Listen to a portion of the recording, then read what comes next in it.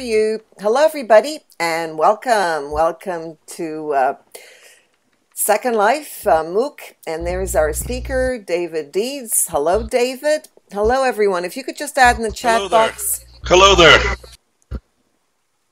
Where you're from. I'm so glad I wore a shirt. Okay, there's David. All right, add in the chat box. As you can see, David is right here at the top right. Okay, there's his avatar, and there's David. You can take a look and figure out, what the differences are. Okay. The hair is green for one of them. I'm not saying if that's real life or Second Life. It's echoing, David. So you might want to speak only through Second Life and not through WizIQ.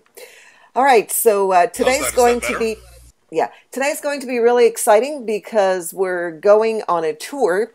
And before we get started, I'm just going to let you add to the chat box where you're from and anything else. Feel free to use the chat box. We'll be keeping an eye on it. So if you get lost, that's the place to ask for help. All right, so a little bit about David. David is very passionate about technology and about sharing. And I think that's what most of us have in common here, that we would like to share so that you can try things out and not feel bad about it, but realize that we're all exploring when it comes to First Life, and we do the same in Second Life. So David, I'm going to let you continue from there and tell us about what kind of work do you do in Second Life? And why Second Life? Well, I've got, I can hear something in the background. Yeah, I think it's Doris saying, hello, hola, hola. Okay. So maybe we should explain in just a moment. Nellie is going to wave her magic wand, and all of you with us here via WizIQ are going to see exactly what you're seeing right now. You're going to be inside a virtual world, but virtually. So it's a virtual world. It's virtual world squared today. So in just a moment, I'm going to click over. I'm going to go. I'm in Second Life now, along with her. In fact, you can almost see me standing in front of you right there. And so I'll be doing the presentation as I normally would in Second Life, and then I'll click back here to the WizIQ session and keep up just in case you've got any questions. So first of all, welcome. I see we've got folks from all over. I'm in Mexico City, by the way. I see folks from Hawaii and all kinds of different places. So if everyone's ready, we'll go ahead and get started. I've got my introduction ready to go. I hope to answer just about all of your questions. I'm sure that there will be some that I haven't encountered before. You're kind of a different audience for me in that you know at least a little about Second Life. Usually when I give presentations like this at conferences, there are people who have never even heard of it before. So I'm going to assume a little bit more knowledge on your part, and we can skip to the how I actually use Second Life inside the classroom. And I'll get to why I first started and some of the ideas behind all that in just a few minutes. Okay, before we go, David. Okay. So can everyone hear me? Before we go off to Second Life, some of us may need to stay here. So those of you who do not have an account in Second Life, please do not try to create one now, because it'll take some time. So I'll be taking you there virtually. I mean, this whole thing is virtual, right? So deeper into virtual. So don't worry about it. Just sit back, relax, and enjoy the screen sharing that I'm going to go through. All right. If at any time you have problems, feel free to add that to the chat. You may find that the chat has gone to the left, the bottom left, but that's okay. Just pop it up and continue writing. Okay, someone Wilson saying that he cannot, because David's not talking right now. It's Nellie talking, so maybe that's why you don't hear David. Okay, let's see. This region, it says this region may no longer exist, but please double check your spelling. Oh, okay, so before we go anywhere, David, are you still there, David? Is that you? Okay, you moved. Yes. So, okay, so there's the link, but some people are saying that they're not being, there are a few things that could happen. You may need to try twice. It may be that it needs to be tried twice. But if it tells you something like, we can't get you there right now, but we'll take you somewhere closer by, don't go there. Okay? If they offer you another place instead of that link, don't go there. Another thing, I think you don't need to teleport. You just need to say, what does it say on the page? Do you want this area or something, David? It's not the teleport that you click on, right? When you go into the link. Yes, that's right. It might be easier if people are having trouble with the slurl and everything else. It might be easier just if you're in Second Life. What I tell people to do is just open your world map and look for Teaching 2. Teaching 2 is the name of the sim that we're on. So if you find yourself in Teaching 2, then we're in the southeast corner of the sim. Very easy to find. Some people find that easier to do. I don't know. I just went through the link and it just took me there. Except when I didn't have the right link. But it should get you there. Now, it should get you there. Now, remember, you're going to be on the ground floor. You're going to see this big building in front of you. So if you fly up, you'll get to the roof where we're Or sitting. you can take the stairs if you don't want to fly. Yeah, that's right. Yeah, that's right. We do have stairs. We don't have an elevator. Sorry. We tried to get the elevator to work, and we couldn't get it to work. So, old school. Just got Oh, I stairs. see what you mean. Maybe I got the wrong link. Okay, let me clarify. It could be me, David. Could be that I got the wrong one. Let me copy the link again.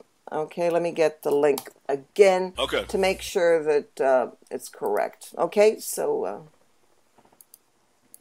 okay, let me try again. Tom, please follow it up. See if that one's better. Try that one, everyone, if you're going. Yeah. Oh, Nan's link is okay. Yeah, I see but Nan's links.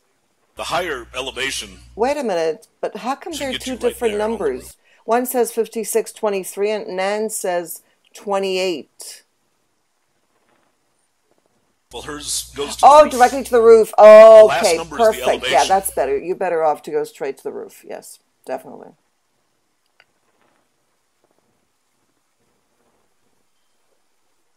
All right, so everyone can hear me now, right? Talking right now. All right, good. So are you going to be in both places? And is everyone who wants... No, I'm going to go to Second Life. Okay, I'm going to screen share so everybody... I'm going to be frozen for a second or two. Don't worry if you see me frozen. It doesn't mean that I'm not here. You could probably hear my voice, but you may find that I am now a statue in First Life.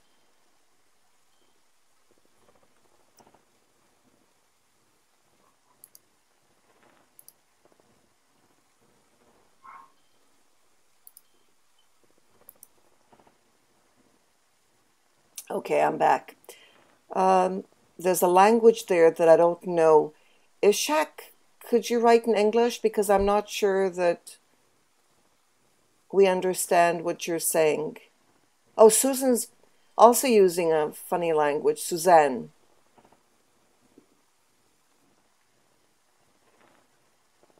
What language is that?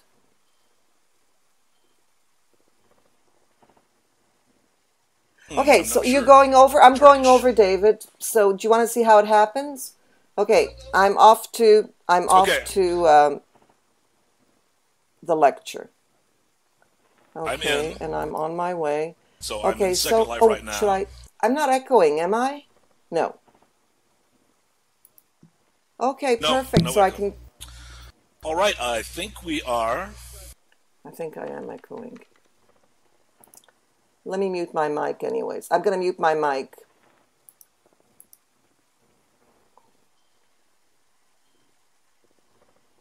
And take off my camera. Okay, everyone, camera off.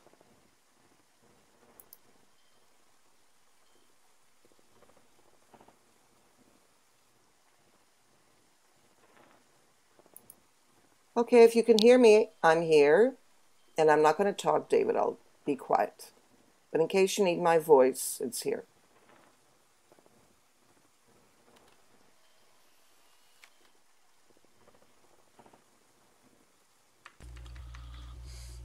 And you can hear me just Perfect. fine, right? Okay, perfect. All right. So I think we're ready to go. We've got two different audiences here today. We've got the folks who are actually with me, virtually, of course, on the cyber campus, who are probably plenty Second Life savvy. And then we've got the folks in WizIQ who are with us virtually, who might need a little bit more of an explanation for things. And that's okay, because we've got the ability to accommodate both audiences, I think. We're set up here on the roof of our cyber campus with a slide presentation. And then in the boxes that you see rotating to either side of me, there's the note card that has the extra text. Now you can go to SlideShare as well. I'll give you the link for that. On SlideShare, I uploaded the slides that you're going to see in front of you today, plus the note card text. Okay, so you've got several different choices. Usually, the way this works is I try not to just read PowerPoint slides to people. I know I hate it when I go to meetings and people just sit there and read slides to me. So we're going to try to make this as visual as possible. I've got my notes, of course, and at times it may seem like I'm actually reading my notes because I will be. But for the most part, I want to try to make it conversational, and I'll click back and forth and see if you've got any questions via WizIQ. You can just type them into the chat there, and then of course the folks who are with me here in Second Life can just type them into local chat. Okay, are we ready? All right, well, welcome to the Colegios Peterson, or Peterson Schools Cyber Campus in Second Life. Colegios is just Spanish for schools. Colegios Peterson is a private K-12 institution with 2,000 students at 4 campuses around Mexico City. My name is David Deeds. I'm the Technology Integration Specialist for the organization. Now, the title of my talk today is Using Second Life in the K-12 Classroom. In the process of explaining all this, I'm going to have to touch on how I got started with higher education, the use of Open Simulator as well.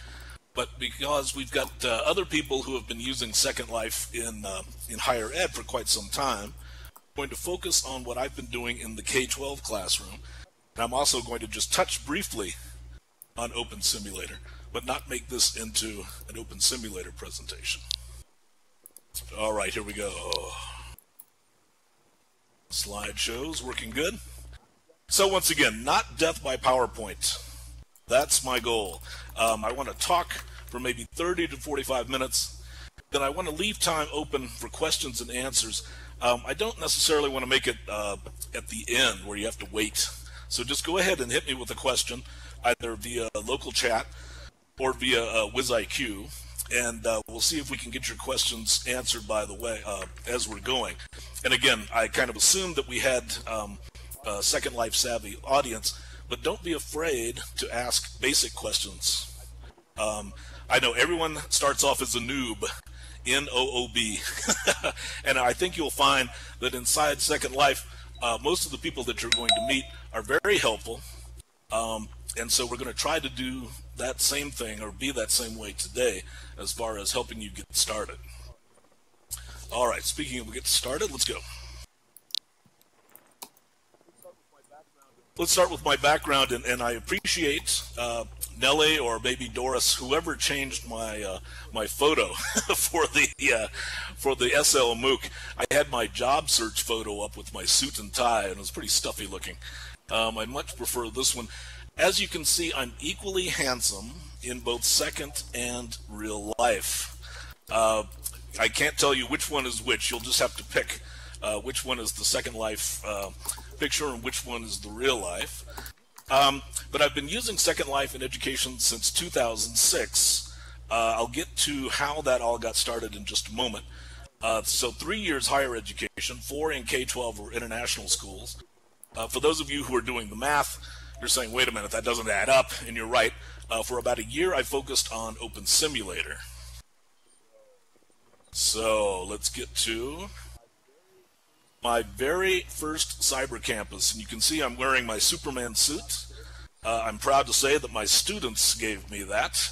They jokingly called me Super Teacher, much to the annoyance of my other coworkers. But anyway, Woosung University in Daejeon, South Korea. I was working for the International Business Department.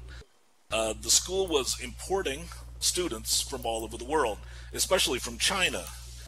Now, the idea is that my fellow foreign professors and I were going to be teaching these kids in English because they could not speak any Korean. I was going to be teaching them in English until they could learn enough Korean to understand a local professor's lecture. Now, what could go wrong with this plan, right? It's pretty obvious, or at least I thought it was obvious. The kids couldn't speak English either.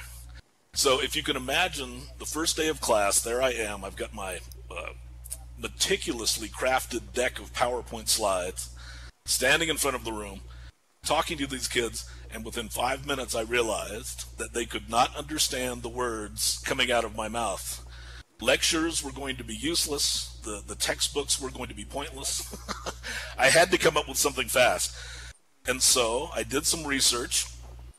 A friend of mine was working on a project for the New Media Consortium, and I suddenly discovered virtual worlds. I opened up our little campus, and suddenly everything changed. I had kids programming. You can change the interface of your viewer, as you no doubt know, to Chinese, for example, to whatever the user's language is. And so I suddenly had kids programming. I had them doing computer-aided design. They were running their own businesses. It was quite a dramatic change and quite a successful change. Okay. So here we go, brief history. So from 2006 to 2009, I worked at Woosung University and also a school called Xingu College, close to Seoul. I was teaching computer programming and business and marketing classes. In 2009, I got a little bit tired of just being assigned already existing classes. I decided I needed to get some control over the curriculum, so I switched to K-12 schools. And of course, at the time, Second Life is only open for people who are 16 and up. Well, at the time, it was 18 and up. So I couldn't use it at first. I switched over to Open Simulator. And then at the end of 2010, there was a teen Second Life. I'm not sure how many people even remember that now. It was around for years. It was never very successful because the restrictions were a little bit too tight. They would allow kids in, but if you were an adult, it was very hard for you to be able to get in the grid with your kids. And then there were all these restrictions about whether or not they could go somewhere else. I never could see a way of using Teen Second Life in my classroom. But when it closed, they opened Second Life to 16-year-olds. So as of like 2011, even a little bit before that actually, I started using Second Life for the International Baccalaureate. I'll talk a little bit more about what that organization is in just a moment. Their Information Technology in a Global Society class. That's 11th or 12th graders. Diploma program is what the IB calls 11th and 12th grade. But also middle school, 5th grade. Or at this point, let me check back with our friends here in Oh, thank you, IQ. David. That's very kind. and see, checking chat, and let's see. Are you reading our comments, or are we typing for nothing? All right. Well, let me go back and see. People are still saying that. Well, these are a little bit old. Some people are saying that they can't hear me. How about now? I'm in WizIQ right now. How about now? Can you hear me? Type "How about now?" question mark.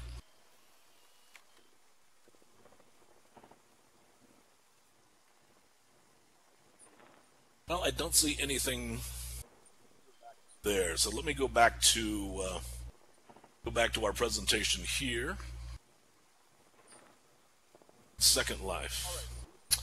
All right, so let's keep going. We'll check back with the WizIQ folks in just a moment.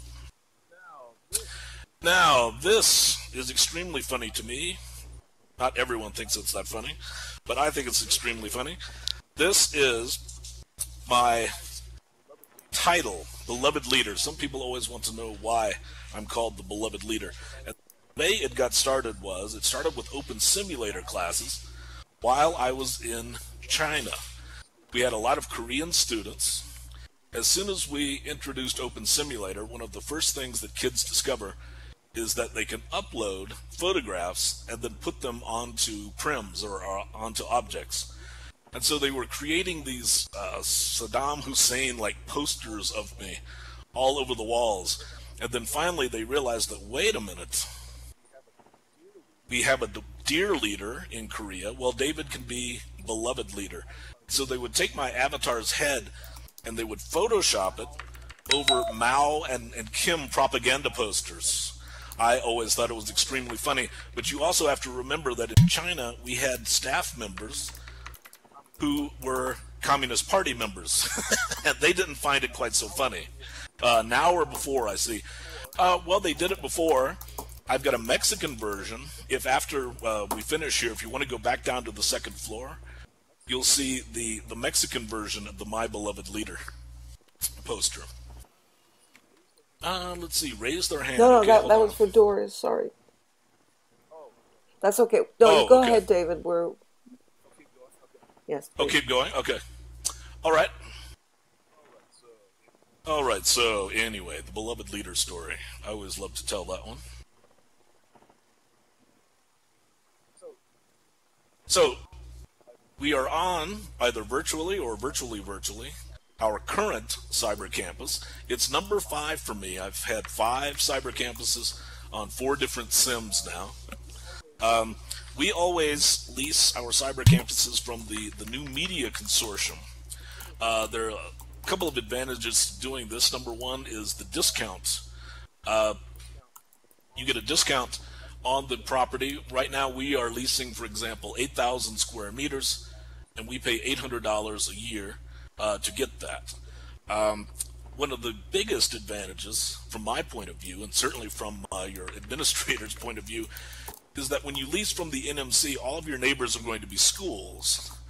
You don't have to worry about the bar opening up next door. You know what I mean? Or even worse, I've had it much worse than that before. And we also have the quad facilities. Every center of every sim has some mutual facilities, so that you don't have to recreate an auditorium, for example. And we can take a tour of that a little bit later. David, sorry for stopping you. Love the slides. Okay. It doesn't make sense, but I'm speaking through Second Life, and they can hear me, but they can't hear you, which is kind of weird. Right. It doesn't make sense, because you're also speaking through Second Life. Is there a way that you can maybe, I don't know, raise the volume? Doesn't make sense. Let me see. Okay, hold on.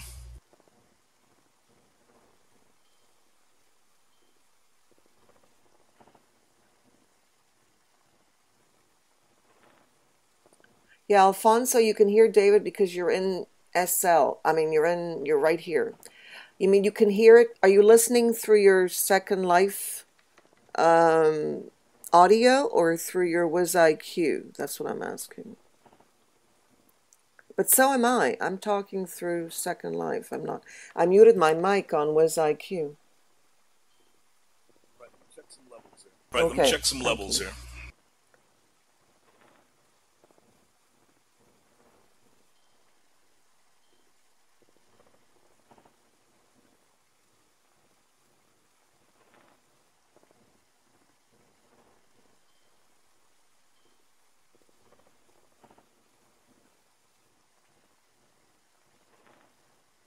Yes, I did, Nancy. I muted my mic on WizIQ. It's muted.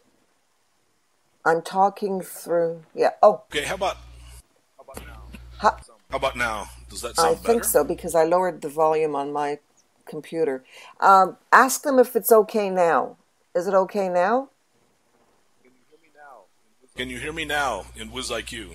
Folks in WizIQ, can you hear me? Back over there. Hello, can you hear me?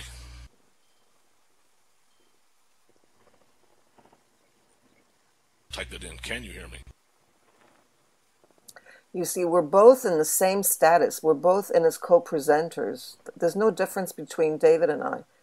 We're exactly the same in the on WizIQ, so, and we're both using Macs, so it doesn't make sense.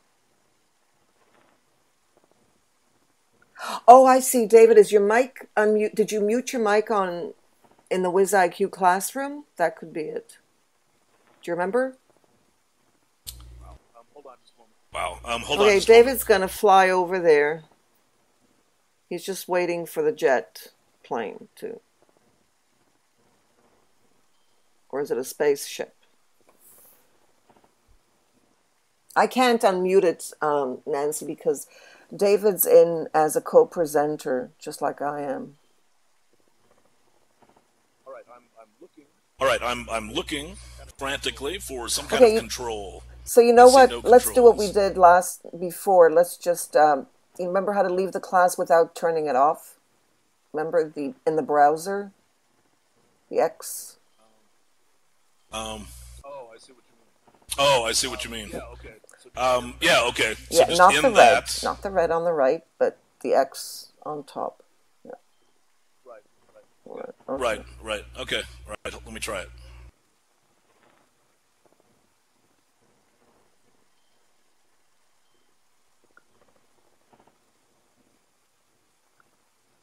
Oh, I see what she's saying. It's the other way. David, it's okay. Don't do anything. No, yeah, Don't do anything. no. I see what she means. Okay, all right. Okay, continue. I'll do something. We're okay now? Yes. No. No? No. Okay. No. David, you need to log back into WizIQ. You logged out. Yes, There's no way they can hear you unless you're in WizIQ and you have your audio on in WizIQ. Yes. So that's what's going on right now. Sorry. All right, all right.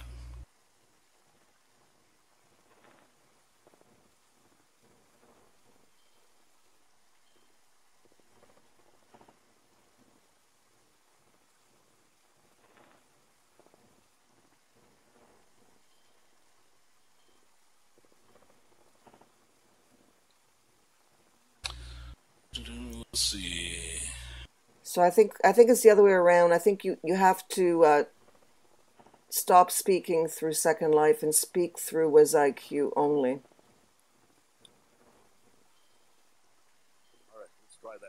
All right, let's try that then. Hold on. I'm just about to come back in. Are you going in with your Co-presenter link, yep. You will in a minute, Alfonso. Can you hear me though? Probably. Yes.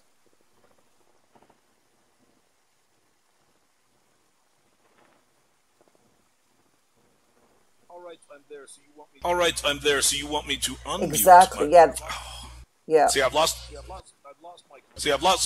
my controls again. I can't see the controls. Let's see if I can do it. I don't want to stop. Let me go back there. And okay, I'm here. Let's see. You're in as co-presenter. Okay. My mic is open now. Okay. All right. So now can you hear me? All right. So now can you hear me? Okay, they can hear you now. Probably going to be an echo now, though, right? Oh, no, they can't.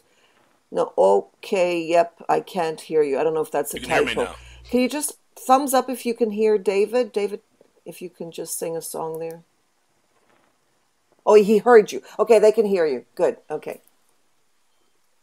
Okay, so now they can hear me. Yeah. All right, good. Okay, so now they can hear me. Second Life? All right, good. Okay, so I'm going back to Second Life. And now I think we can continue. Hold on just a moment. Let me find out where I am. Okay, so we are on the International Baccalaureate slide. For those of you who are not familiar with the IB, it's a worldwide organization that emphasizes context and also flexibility. It's one of the first organizations that offered computer science courses as a regular part of its program. And it also offers what's known as a humanities course. There are different categories: science, humanities, whatever. Information technology in a global society is actually a humanities course, which means it's an interesting mix of the technical and the sociological aspects of using technology. So that's what we've mainly been teaching in Second Life. Let me see if I can get to my next slide here. There we go. You can see some of our students at work. So there are three strands. There we go, and you can see some of our students at work. So there are three strands, as they're called, in IB. There's the IT system strand, the social and ethical significance strand, and then the applications to specified scenarios strand. So as I'm going to mention in just a moment, the way that they tried to teach this class before was with kids sitting in a classroom, maybe a textbook, maybe two or three, maybe they had the technical textbook, then they had their the Gift of Fire was the classic one to talk about the different sociological aspects of technology. But they really didn't have any kind of connection with anyone else, and so it's kind of ridiculous to teach a class called Information Technology in a Global Society without any kind of society, certainly not a global one. The reason I like teaching my special version of ITGS is because they do have the ability to interact with others, and we'll talk about some of those things, some of the things that we did in the class and are doing right now, as a matter of fact, via Second Life. One of the things is just working on projects with other schools in other countries. We have also helped schools, for example, here in Mexico. They don't necessarily have the kind of computer access that you would expect to have in a private institution such as ours. And so we've been helping them with that as well in order to bridge the digital divide. It's a 2-year class, and so they have the chance to work on a project for a client. The client can be anyone, a local business or the school itself. Most of the students wind up doing things for the school, but again, it's the idea of designing problems or designing solutions to problems using technology. Again, some more students at work. So the hardware and software is covered. Again, some more students at work.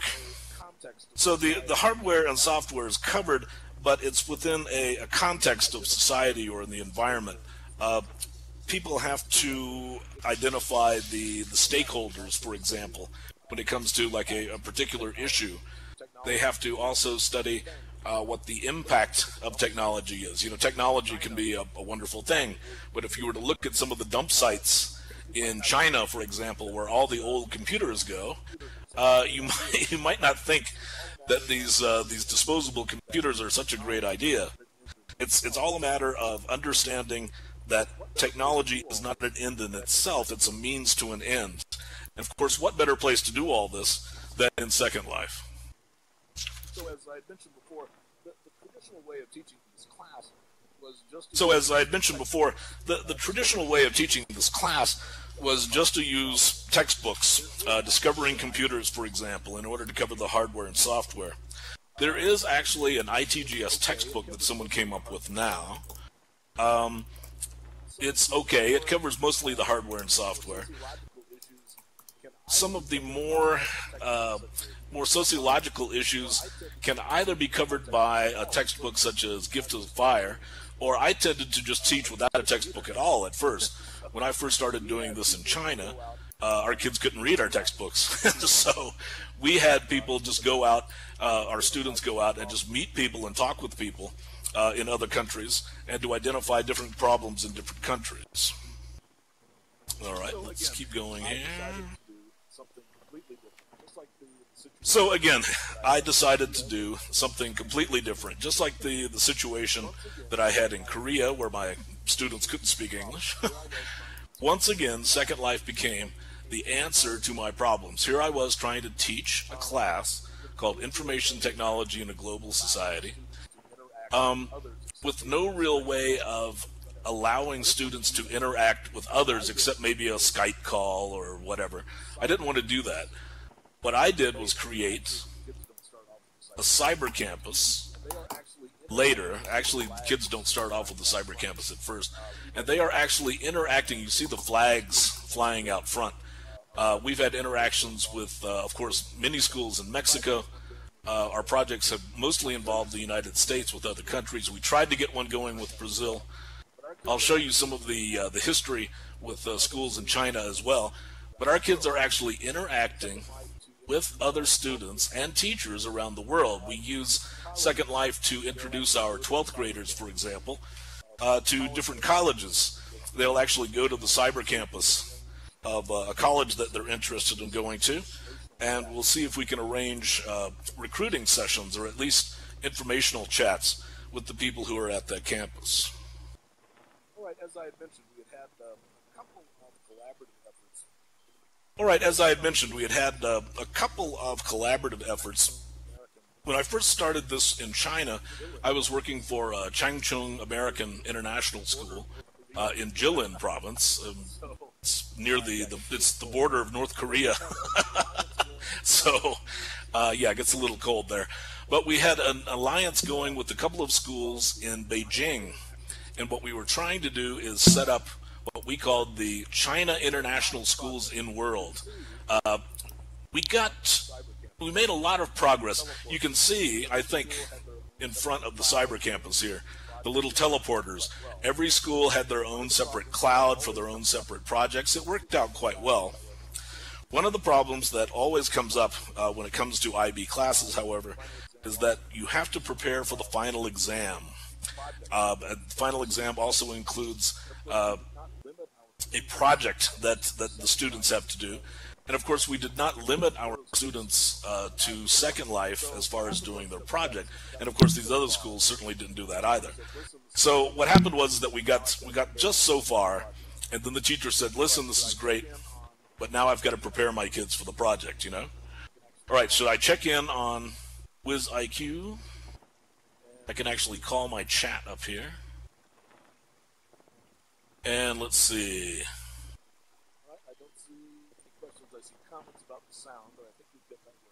All right, I don't see any questions. I see comments about the sound, but I think we've got that worked out now. All right, we'll check back a little bit later.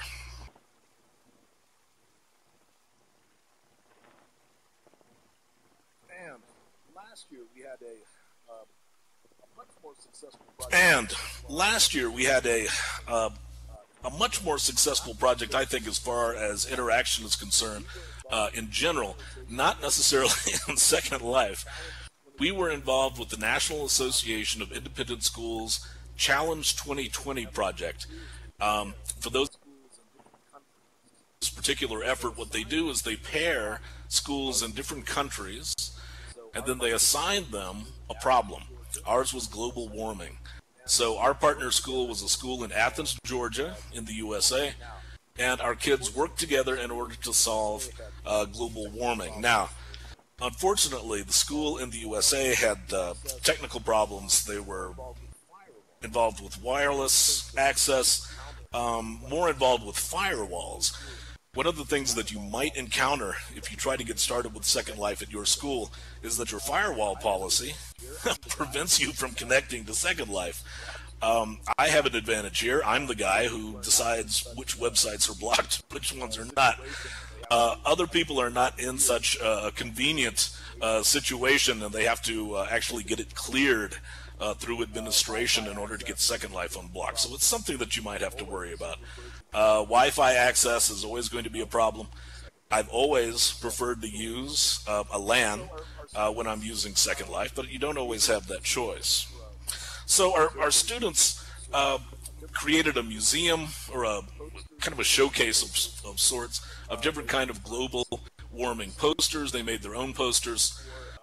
They were designing some different solutions for solving global warming, and the idea was that they were going to build simulations of these outlandish, completely non-functional solutions inside Second Life, because if that's one of the advantages that you have here, things don't necessarily have to work. You can just make a machine, for example, and have it move, puff out some smoke, and it looks like it works. The idea was that we didn't want kids constrained by, well, reality. We wanted them to use Second Life, come up with a desalination plant, for example, a way of harnessing solar energy, a way of harnessing different kinds of energy. Whether or not they really worked didn't matter. I told them to just put their imaginations to work, tell us how you think it would work, and in Second Life, of course, because you can do simulations, then everything becomes a virtual reality, if not a reality. It's kind of hard to see in the screen capture, but this is an island made by her Second Life name is Max Chatnoir, and she works for a university in Texas. And so she took us on this tour of Genome Island in Second Life, and it's an example of how you can teach a subject in Second Life. It's brilliant. It's a fantastic place. She's got all of these different simulations and other informational settings in order to teach about genetics. And of course, these are all the places that your students can go once they're inside Second Life. So yes, that's another thing that we did too. Just one of the thousands of places they can go. So yes, that's another thing that we did too, is that we made some of the kids' projects revolve around how to get into Second Life and how to use Second Life. So while they were actually using Second Life as part of my class, they were teaching these kids in the USA how to use Second Life as part of their project, you see. It worked out quite well. It was a very beneficial synergy there between the efforts. All right, so let's talk a little bit about what I do in these classes. Now remember, when I've used these classes for middle school, it was always a quarter or at most a semester at a time. And I say, a quarter or a semester, what's going to happen once you get kids into Second Life, they're never going to want to leave. We had to, at our school right now, we're trying to get ready for the final exam, which is going to happen next month. And we finally just had to cut them off and say, look, we're not going back into Second Life again until you guys are ready to take this test. They will form their own little communities. It's all kinds of wonderful things. But you have to tell them, look, you're going to have to start doing this on your own time now, not during class time. Kids really love this, okay? The older ones enjoy all of the aspects of Second Life that go with being able to connect with all these people automatically. When it comes to younger kids, of course, we've got them at Open Simulator, and they just enjoy the building, although the hypergridding to other locations is also something that they enjoy as well. So here with ITGS, we've got 2 years. I always start them off with just a blank chunk of CyberTurf. I've got nothing on the ground whatsoever. And I just tell them, okay, now, at first, just build a house. And so it's relative chaos as they learn how to use prims and textures and everything else. Once they become a little bit more skilled when it comes to building, then I give them an assignment like the art show, okay? Part of the art show, of course, is also building the art gallery. And so now what you've got is students not only learning the skills of building in Second Life, but by necessity, because as soon as they start building something, they want to know about doors, and they want to know about how to open windows. What's this? College students want nothing to do with SL outside of class. Interesting. When I was in Korea, my administrators were skeptical of what I was doing. My fellow professors were extremely skeptical of what I was doing, until one of the senior professors was walking down a hall, and he heard people talking about students talking about what they were doing in Second Life. And they said, oh, was this part of Professor Deeds' assignment? And it's like, no, we just hang out there on weekends. So it's interesting that some other comments that I've seen about college students wanting nothing to do with Second Life. Here in high school, I can certainly say that they hang out in Second Life. Some of them we can't get out. We've got no prims, no objects left on this particular lot, simply because of students building things, and now they don't want to do away with their creations. At some point, I'm just going to have to take it all up. Here you see an example of one of the art shows that were put on.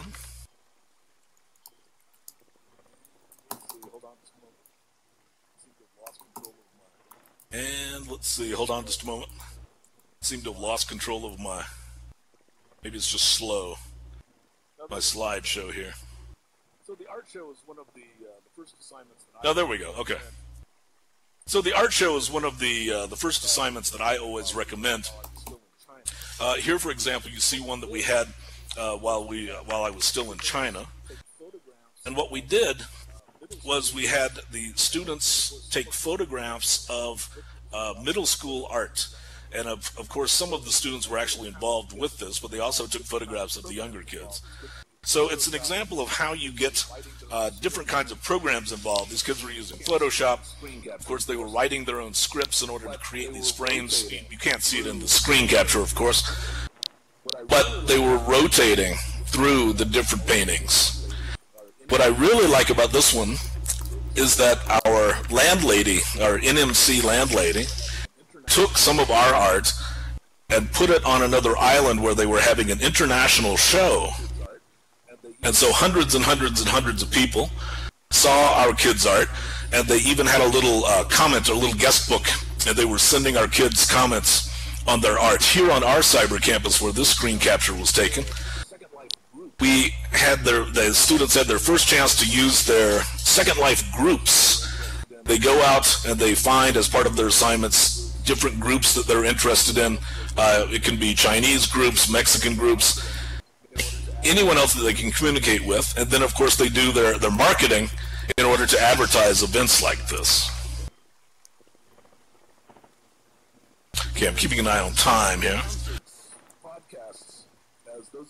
Then concerts, podcasts, as those of you who are SL savvy know, you can set up a Shoutcast server, and you can actually stream music via WinRamp and other programs that you have. WinAmp, I'm sorry, not WinRamp, on your computer.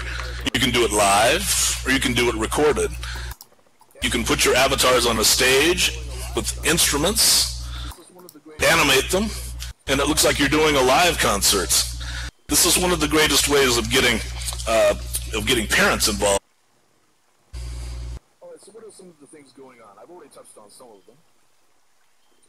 All right, so what are some of the things going on? I've already touched on some of them. The main thing that we're talking about here is being able to go through a design cycle.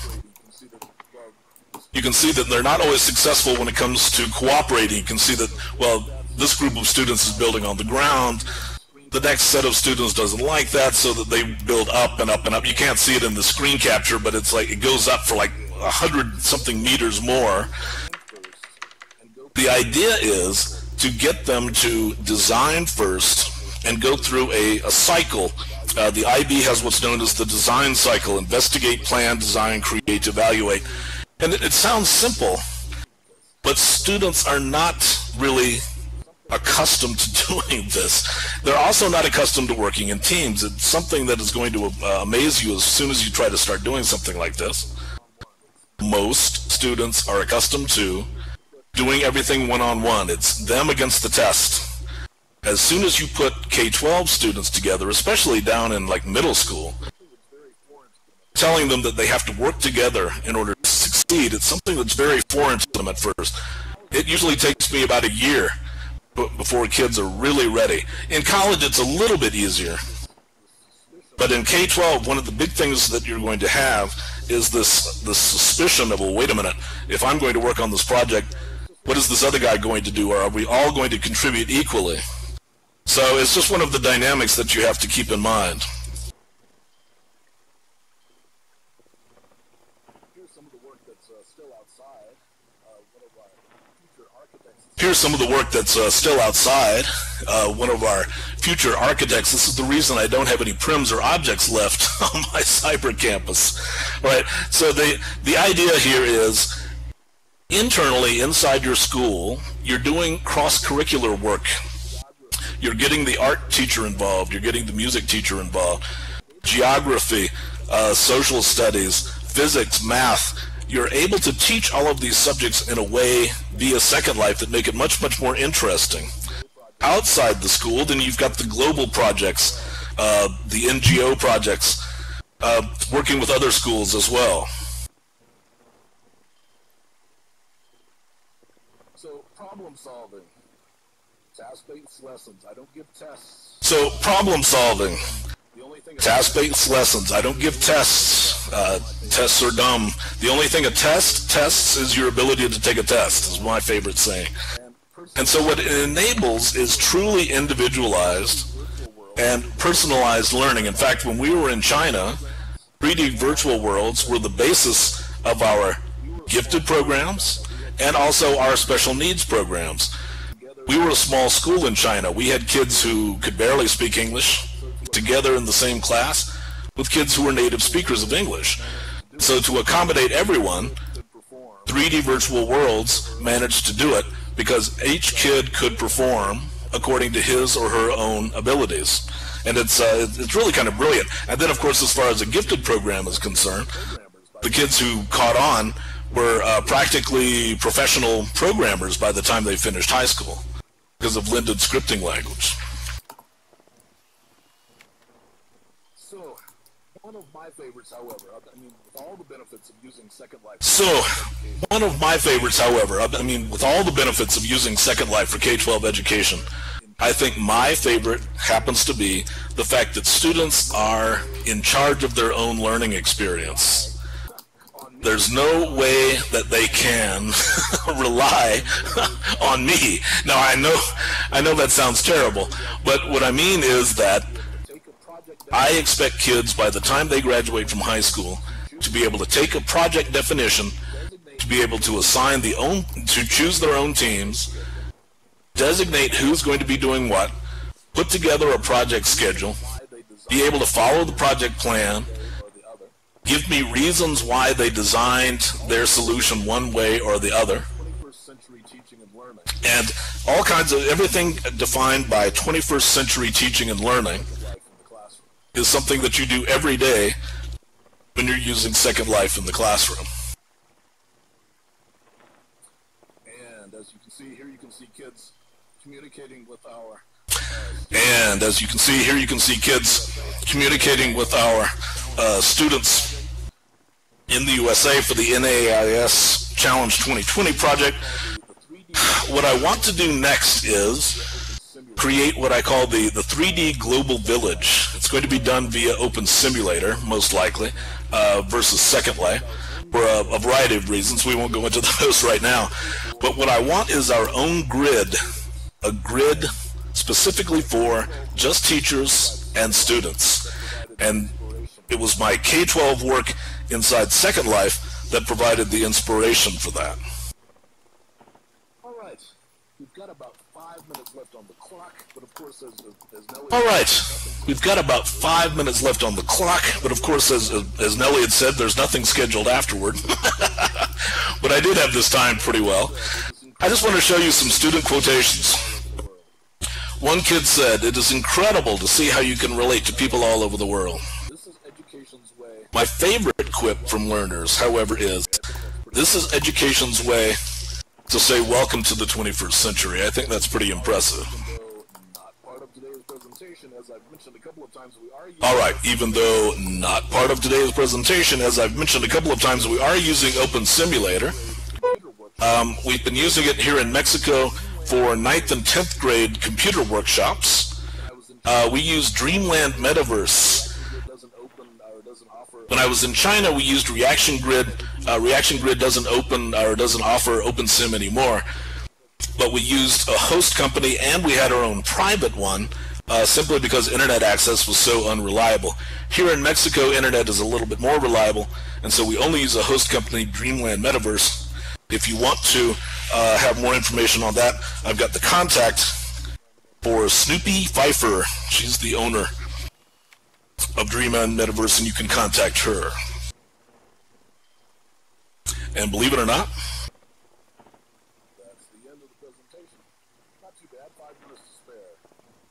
that's the end of the presentation.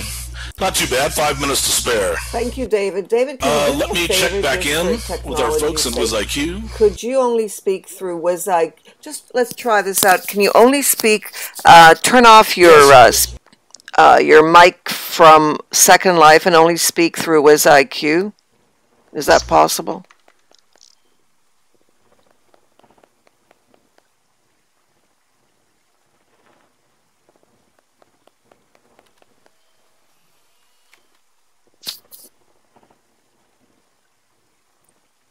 Okay, let me stop screen sharing for a second so you can see the controls if you've lost them.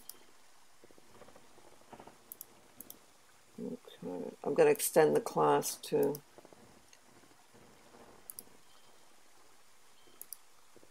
Okay, David, are you there?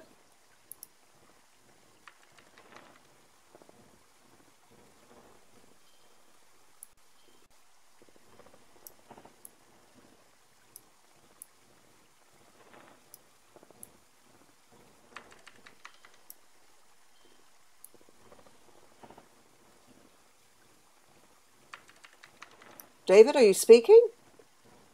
Can you? Whoops. Looks like mine is pretty low too. Can you hear David speaking?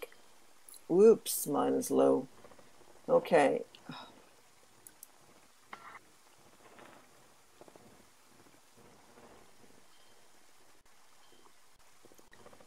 David, we can't hear you at all,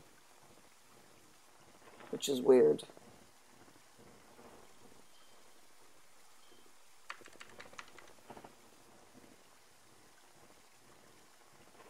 Whose voice was that? It wasn't mine.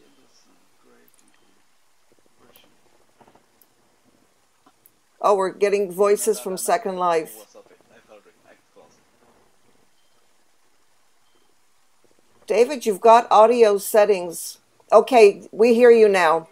Okay, go ahead. No, easy. Whoa, easy now.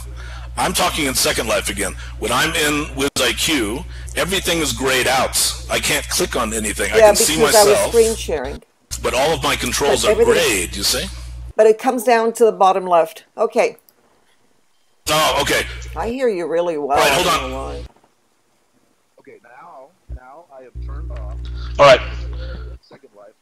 Okay, now I have turned off. Okay, can everybody hear Second Life, and now I'm only speaking in WizIQ.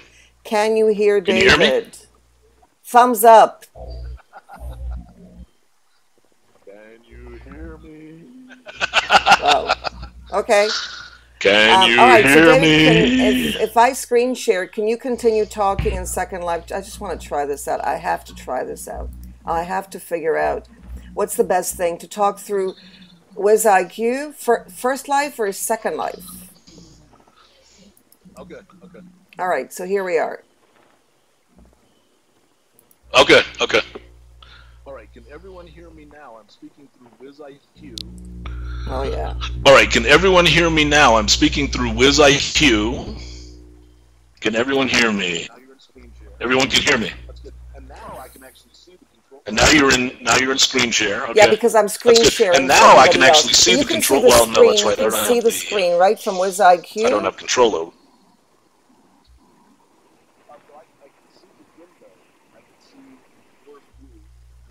Well, I can see the window. Okay, I can great. see All right. So, your okay, I got to view, figure it what's out. going on inside Okay, so Second you're Life. gonna. That's what I Okay. see. All right. Okay.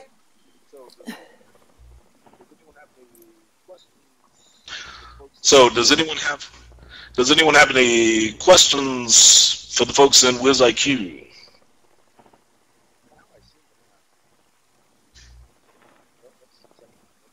Well, now I seem to have. No, that's in Second Life. Okay. Right. So the folks in WizIQ, any questions? Yes, there's a question, or is that just a yes? Any comments? Feel Any free to ask questions? questions. Every question is a good question, as you know, because most of you are teachers.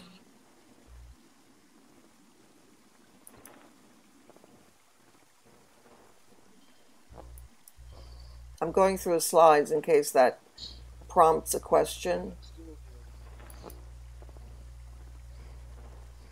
And I'm still in. There was a question, I think it We'll was look in at the Second Life audience in the now and see chat. who's here in Second Life. Yeah, there was a question Any questions from the about folks in Second Life? the kids in school. How do they feel about it? Something about other teachers in school. How do they feel about, or the kids? How do the kids feel about? Oh no, distance education. That was it. Would you, or do you know of anybody who uses in Mexico who uses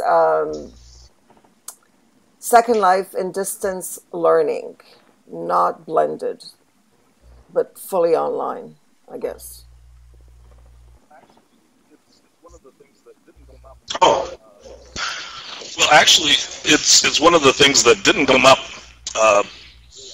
before, but one of the first things that other teachers realized when I introduced this in Korea, when I would show my fellow professors this, one of the first things they realized is, oh, this is the perfect way of teaching languages. Yeah, And yeah. Kip, I he can't remember the guy's presented. Second Life Yeah, name is Kip he's going to Bone, present I tomorrow, think. I I think he's believe. one of Yeah. your Yes. presenters.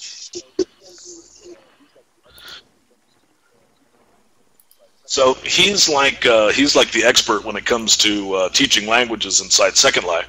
But that's one of the first things that we did, my fellow professors did when we introduced our cyber campus, is they started setting up these language exchanges. It was successful on many different levels. One of the things that came up is that Asian students tend to be very shy when they're face-to-face, and even when we were trying Skype or whatever to have these language exchanges, they were still very shy as far as trying out English. But as soon as you put them behind an avatar, they were fearless. And so we would make arrangements. We took kids to Dubai, all over the Middle East. They were in America. We actually had Chinese kids come to our cyber campus, and they were being taught Korean by our kids. But yeah, language exchange programs, as far as distance learning, it's perfect for that. We've had a couple of false starts trying to get those started here in Mexico with schools in America. And it was mainly due to technical problems in America, not in Mexico, weirdly enough. But yeah, that was one of the things that we want to do, whether it's in Second Life or Open Simulator, is have a language exchange program so our kids are pretty good at Spanish. Have them teach kids in America how to speak Spanish, make it part of the Spanish lessons in America, and of course have the kids in America teach our kids English. It works out quite well for that. There's another question by Amin, who's asking. Hello, is everyone still? Can you still hear me?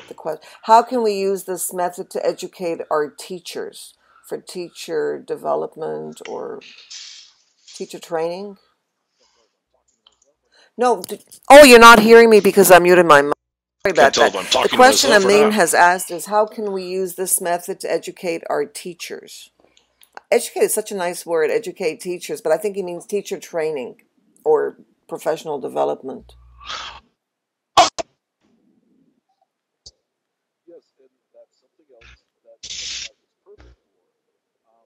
Yes, and that's something else that Second Life is perfect for. And again, not so much Open Simulator, simply because I always explain, well, Second Life is where everyone is, at least for the foreseeable future. In China, we use Second Life extensively for professional development, simply because we didn't always have the money to put a teacher on a plane to go somewhere for this seminar or that seminar. We took them into Second Life. They all had an account. They all used our CyberCamper home, and then they joined different groups within Second Life so that they got the announcement from the ISTE or whatever group that they had chosen, and then they could go to the lectures or the seminars, the work groups for these different groups. It works out perfectly, and of course it's also free.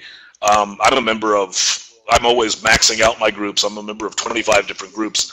So I'll go to Virtual Worlds of Education Roundtable, VSTE, the Virginia Society for Technology and Education. It works out perfectly for teacher education. Now, you're going to have still a little bit of a language barrier, but even our teachers here in Mexico who can only speak Spanish have nevertheless found some groups that communicate in Spanish. And so, yes, it's wonderful for teacher development. And it's free. Tell your administrators it's free. They'll love that. Somebody in Second Life has asked the question. And of course, added. Do you see that? The question is, are you the only one in Mexico? No. In Mexico City or in Mexico, are you the only one? Should I go back through the chat? Second Life. That was one of the questions.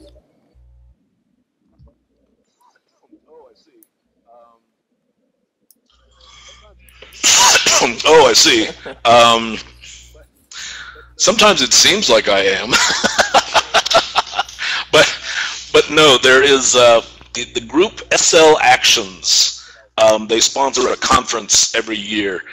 There's the guy that I've communicated with and met in Second Life who works at UNAM, which is the big university here in Mexico. I know he's in Second Life. I may be the only K-12 person working in Mexico, but I doubt it. Someone's got to be out there somewhere doing something. I just haven't met any of them. I've met people in higher ed who are using it, though.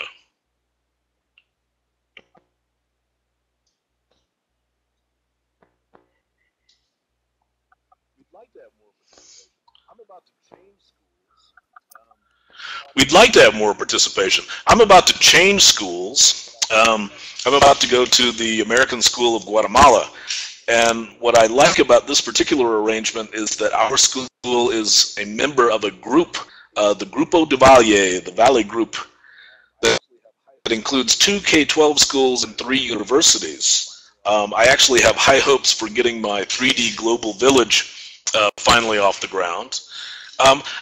For a variety of reasons, 3D virtual worlds are a little bit easier to explain to people in higher ed. There are a lot of people in K-12 who just don't quite get it yet. Usually what happens, what I have done, is I don't try to explain it in advance. If you are working for a K-12 school and you're not using 3D virtual worlds right now, don't create a proposal. Don't try to give presentations explaining what it's all about. Believe me, it just won't work. They just won't get it. What I have always done is I've just started the Cyber Campus, usually Second Life, sometimes Open Simulator. Just go ahead and start it. There it is. And then on day 1, you can call the administrators in and show it to them. Create an avatar for them, sit down at the computer, and say, okay, here you are. Once they're in it, they get it. But if you're just talking about it, they don't get it. Believe me, they will not get it. Any kind of technology, doesn't matter whether it's Google Docs or Moodle or whatever, or WizIQ, whatever. If you don't show it to them, if you don't take them in there, if you don't throw them in the water, they're not going to get anything. Explanations do not do it. That's for sure. That's right. Well, I mean, we've got here in Mexico, we've got a board of trustees, and some of these people, they've just been around forever, and bless their hearts, I mean, they mean well, But we've got people who think email is like this a new innovation. You know what I mean? And so you're sitting in front of these people and you try to explain, okay, now we're going to create an avatar for you and we're going to go into a 3D virtual world and we're going to create simulations, and it's just impossible. But if you can create an avatar for them, and on the day that you introduce it to them, you take them in-world and they're actually walking around, you know, stumbling around, but walking around and interacting with things, and then you take them on, I always take them on a little tour, depending on where we are. Here in Mexico, I always take them on the tours of the recreations of the places in Mexico. And someone out there has recreated like downtown Mexico City with the art museum and all this kind of stuff. Take them on that. Or, even better, if your administrator has graduated from a certain university and Second Life has a virtual university, take them to that cyber campus. That will sell it every time. We've got one from Stanford, for example. So, didn't understand what I was talking about, didn't really want to understand what I was talking about until I took him to the virtual version of Stanford here in Second Life, and he's been my biggest salesman ever since. There was a question, thank you, David. There was a question there that Doris had added, and somebody else added. Doris asked, oh, here it is. Gokhan Goover asks, what can they share at this world? I mean, can they doing something together, any application, little games? I mean, that CyberCamp is pure the idea is, are they doing something different, or is it reflecting what you do in the classroom, but out of the classroom? That's actually a very good question because... Oh, well, that's actually a very good question, because one of the mistakes that I've seen many people make in Second Life is, as soon as they get in world, they start recreating the classroom. And what they'll do is they'll actually build like a little school and put desks in it. And then expect students to sit there. And of course, the first question the students ask is, well, wait a minute, we're doing this in real life. Why are we going into Second Life to sit at a desk? And that's why what I'm doing right now is kind of unusual. I would never have a presentation like this for my students. This is only for other teachers. Now, if we invite a guest to present to us, then it's different. Then we'll have students actually sit here on these benches and listen to our guest speaker. But I actually never lecture inside Second Life.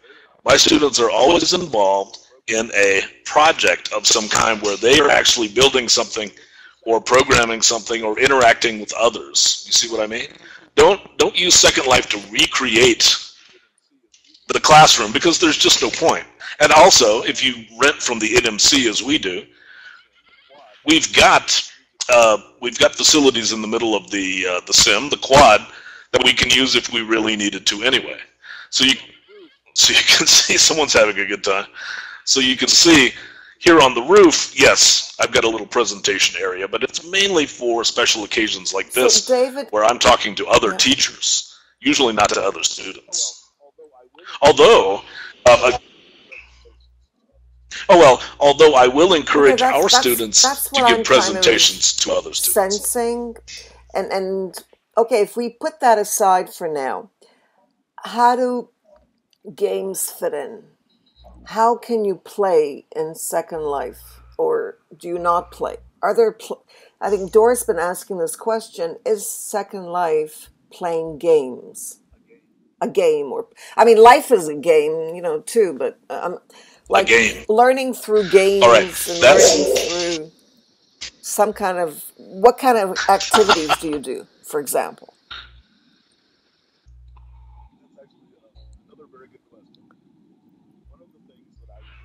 That's actually another very good question. One of the things that I would recommend if you're trying to sell Second Life or Open Simulator or any virtual world at your school is not to call it a game. Call it an immersive learning environment that will really impress everybody up and down the chain of command. But the main thing to remember is that Second Life could be a game if you wanted to think of it that way. It's just, it's not like World of Warcraft where you've got, okay, a quest that's carefully defined, and all right, once you do it, then you're going to get so many experience points. But it's kind of that way. What you do is that, oh, someone's, oh, okay. What happens is that you can think of Second Life as a blank slate as far as the game parameters are concerned. But you've already got the setting. The environment is there. The sun rises, the sun sets. You can build anything you want to. You've got the ability to animate objects. Everything is there. You just need to define what it needs to succeed. You see what I mean? And so, for example, in World of Warcraft, maybe your quest is killing 15 orcs and retrieving the golden chalice or something. Well, in Second Life, your lesson plan says your objective as of next week is to have chosen the textures that you're going to use for your building. You've designed your building. You've created your group, and you've invited all the members so that now that you can communicate with them, you see? So it's a game without the predefined parameters. And if you overlook the amount of work that you have to do, it's actually one of the reasons why a 3D virtual world like this is so great. Some teachers will look at Open Simulator, for example. When you start at Open Simulator, there's just this 250 square meter chunk of grass, cybergrass. Well, now what? Well, if you really wanted to, you could set up that land to be an actual game where somebody stood down a path and had to be able to finish this quest or this milestone in order to get to the next one, to the next one, to the next one. In the case of Second Life, what it enables you to do is to combine all of these activities with interacting with others. You see what I mean? World of Warcraft, yes, occasionally you gang up with other people, but for the most part, you're working with non-playing characters. Everyone in Second Life is a playing character. They're playing a role. You see that distinction? Oh, they're there already? They're supposed to wait for the end of the class. Trying to pose for photographs here. Wait a minute. So did I answer that question? Yes, it is kind of a game. I wouldn't recommend calling it a game because I think of it as distinct from a game. It has a lot of things in common, but actually your possibilities are unlimited in an environment like Second Life, whereas if you're in a regular game, you're quite limited as to what you can do. How, I think so. You did very well. I keep Did I answer that question? About people. How many people do? Sorry, we'll get. Wait, we're gonna wait. We're gonna go there. Stand still here. I'm trying to too. So hold on, get a picture of myself. What I want to know is how many people do not have a Second Life account, because I think that everybody would like to get in there, and we want a photo with the leader. Didn't you call yourself a leader or something? Second Life leader or leader? So we want a photo with the leader, David the leader. Selfies. They're taking selfies. So I don't see anybody raising their hands. Okay, so how many people have that's a good photo. Have an account? Any other questions? Exactly. That's what we'd like to do. Does anyone want to take a tour out on the lawn and see some of our student creations? All go there. We're gonna share the link, the Slurl again. Nancy, can you share the Slurl where we can get? Actually, no. We need to share the all right. Downstairs, right? The Slur downstairs, not upstairs. It's right downstairs. Well, we could fly from the top. That's always so you can take nice. the stairs. I'm just gonna fly down. I need to screen share. No, I'd like everybody to go there. That's what I'm asking. You can actually, it's almost like an archaeological site here. You can see the stages they went through as they learned. Just a sec. I just want to make sure everybody has an account. Around here on the corner of the building. David, could you add the Slurl to the chat? You can see some of the first efforts. David, could you add the Slurl to the chat box? That I encourage them just to keep up, just for reference, for comparison. And at first you can see it's like, okay, no, wait a minute, I've got this shape. I'm going to put a concrete block texture on it. Yes, I can walk through the door. Believe me, when you first start them out, it's going to be very, very basic. And that's fine. Because once they figure it out, then you can tell them, okay, now look, right-click on some of the other buildings, and now you can see how things are put together. And that's when they progress to stuff like this. I'm especially impressed with some of the houses around here. Here you see kind of an intermediate result. And I don't know what this thing is. Got some kind of concession cart right here on the lawn. Again, I got to clean all this stuff up. We're just wrapping up a semester here, and so then I don't know what this kid's doing over here. I don't know what this is all about. But anyway, you can see the main buildings. Some blue glowing tower. Check out the building that these kids created, and you can walk around inside them. And this was all designed in advance using Google SketchUp and just using paper. But these kids are actually designing what they call their condos. And what's most impressive about all this is that most of this was done with, not a whole lot of tutorials from me. I teach them how to do the basics, how to create the shapes, how to manipulate them, how to put the textures on, etc. And then every once in a while I'll have to answer a question because they want to twist something a certain way that they don't know how to do it. But they did all of this, 99% of this, by themselves. Here's this Mr. Huggy again is... Keep this guy away from me, okay? Mr. Huggies. So I think it's pretty impressive. They've got bedrooms all laid out. They didn't quite finish. They've got the kitchen here. Even got little stoves. Look at this. Little microwaves. I think it's pretty impressive. And again, you can see the progression from the building all the way in the back, which is just basically a bunch of cubes stretched out with the texture slapped on it, to what they're building now. And this only took like a semester in order for them to make this kind of progress. We've got another building here. These kids took a completely different approach. But still, these guys built all their own furniture. They built well, no, I see they borrowed some furniture there. The hookahs. I told them, look, before we take parents in here, we're going to have to eliminate the hookers. The hookers, too. They do things like this just to get to me. It's still not as bad. In China, what would happen is that we'd put everything together for like a parent show. And then as soon as the parents got in, like 5 minutes before the parents get in, they put up a picture of somebody's butt or something,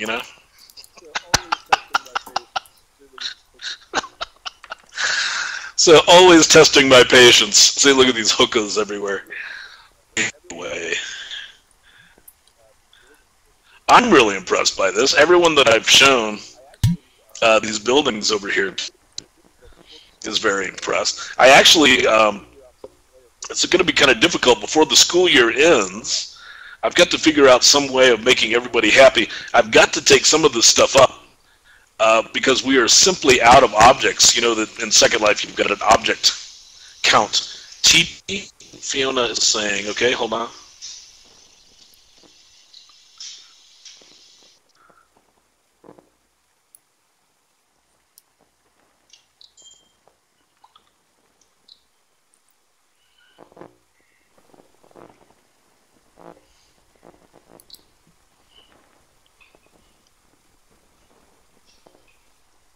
There's David flying around.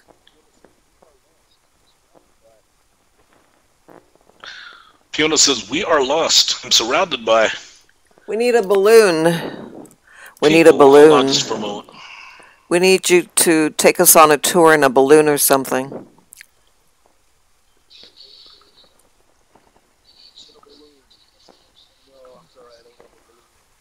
In a balloon. No, I'm sorry, I don't have a balloon.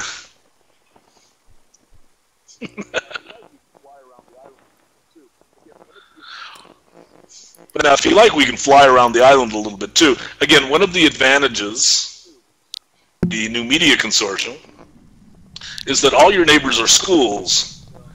So you can see, just north of us here, we have the University of New Mexico.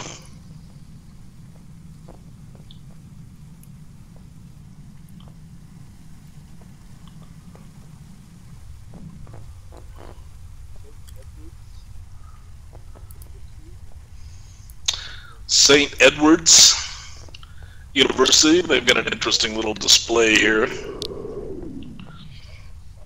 And then in the middle, again, it's one of the points that I try to make about not recreating the classroom,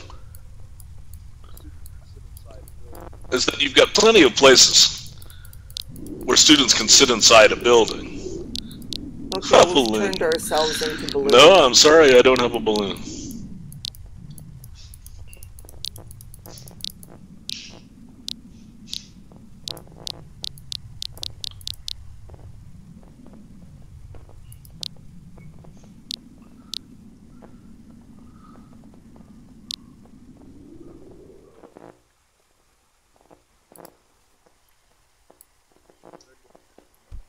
Pardon?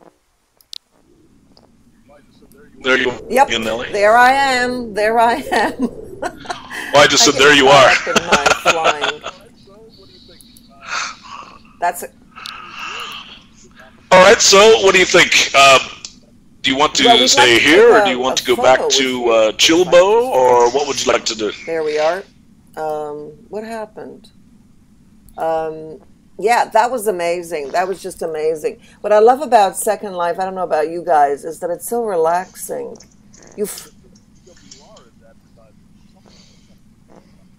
Oh, yeah? I see that the VWR is advertising for something. Some kind of meeting is about to happen.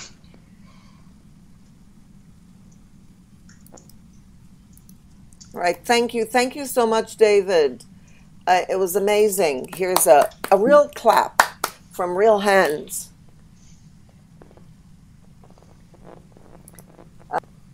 I said, it was amazing, David. Thank you so much. And here's a real clap from real hands. Yeah, it is a lot of fun. It's a lot of fun, and it's very relaxing. Life is super relaxing, no matter what. Right? Yes.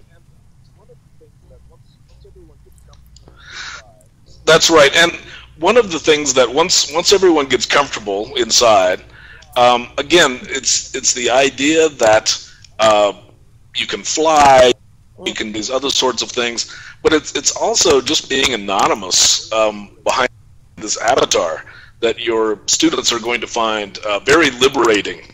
And this, as Nellie said, relaxing. Get inside the Second Life, and we have just like little chats where we just meet on the cyber campus. On our first floor, you see we've got our little lounge here. And yeah, we'll just have people from America, people from different countries. Of course, time zones are a limitation, but everyone in America you can make arrangements with, and just have kids just hang out and meet. I'll come onto the cyber campus, and I'll just find students there doing stuff, talking with other people. They've got friends from all over the world now that they communicate with. You know, what other kind of platform give your students the opportunity to do that? Skype, they can communicate with people, but it's not like you can you know, build something together or create a program together or go exploring virtual worlds together. There's nothing quite like it. Well, thank you, and we'd love to have you again. I'm sure there's a lot that we can learn from you. Nancy, would you like to, you've got the mic, would you like to offer us a chance to dance? Nancy has an idea for dancing and getting dancing. Nancy? Dancing, yes, okay. We can hear you. David, you can come back so we can see you as well. Yes. Okay. Yeah. Just for the camera. Oh, okay. Hold on. Yeah, please do. I just wrote a note in the chat that the dance floor we set up for the party last night, or night before last, is going to be up 24 hours for the rest of the course, and the music is great, and there's a food court. So anytime you come to the Second Life MOOC headquarters, you can get a landmark to do, or you can go out the building and walk around in